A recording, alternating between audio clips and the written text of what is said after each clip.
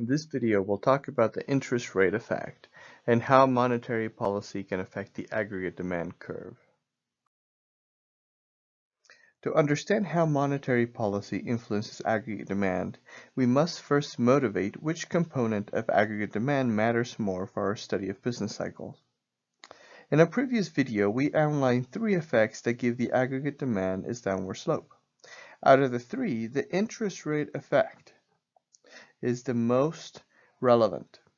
A majority of the changes in output that we observe during business cycles come from changes in investment.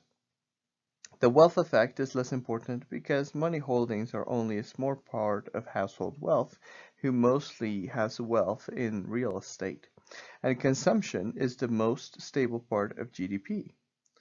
Also, the exchange rate effect is relatively small because imports and exports are a relatively small percentage of GDP. To unpack the interest rate effect and how monetary policy influences investment, we will use the theory of liquidity preference. We will represent this theory with a demand and supply diagram. Money demand reflects how much wealth people want to hold in liquid form as compared to other forms of assets.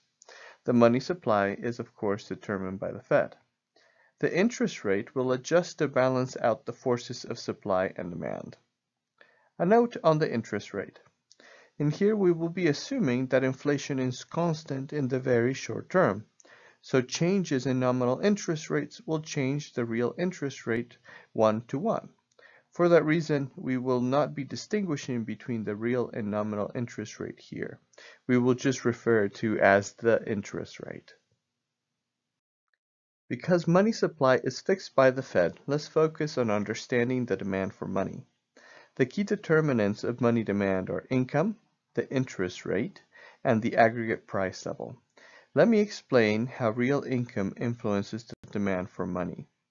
Now, suppose that real income rises, holding prices and interest rate constant. The increase in real income means that households will likely want to increase the demand for goods and services. In order to purchase more goods and services, households will need more money. In other words, more liquidity. They will sell some of their interest-bearing assets and convert them into money, these more liquid assets. For that reason, an increase in real income increases money demand, other things held constant. Now, to illustrate how income and money demand work together, I created a narrative or a story. I would like you to construct a similar narrative for the effects of the interest rate and the price level of money demand. So in this active learning exercise, please go to Top Hat and do exercises A and B. Thank you for your responses on Top Hat. Now let's think about the interest rate. Now suppose that the interest rate increases, again holding income and the price level unchanged. Now what happens to money demand? The interest rate is the opportunity cost of holding money. It's what you have to give up to have your money in its most liquid form, which of course does not pay an interest rate. An increase in the interest rate therefore reduces money demand because households will attempt to buy interest-bearing assets to take advantage of the higher interest rate.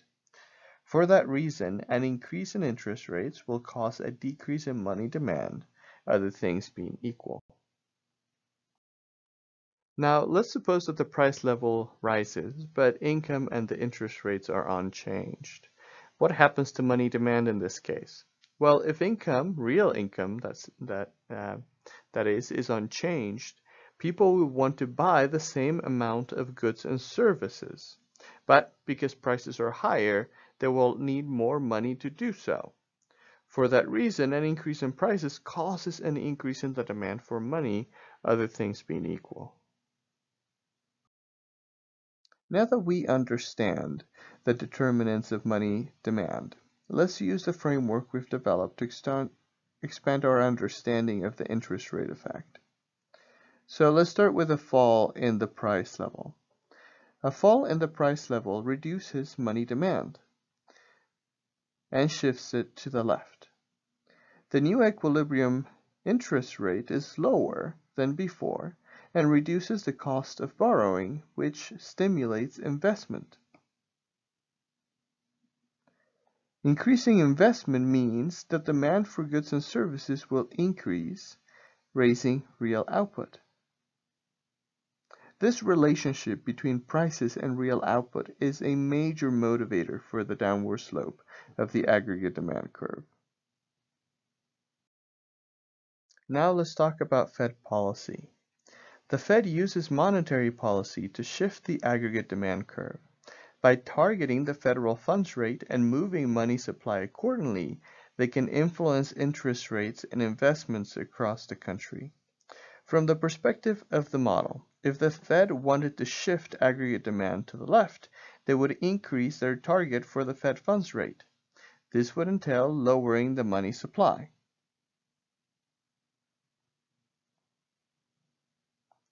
Raising interest rates would increase the cost of borrowing and reduce investment.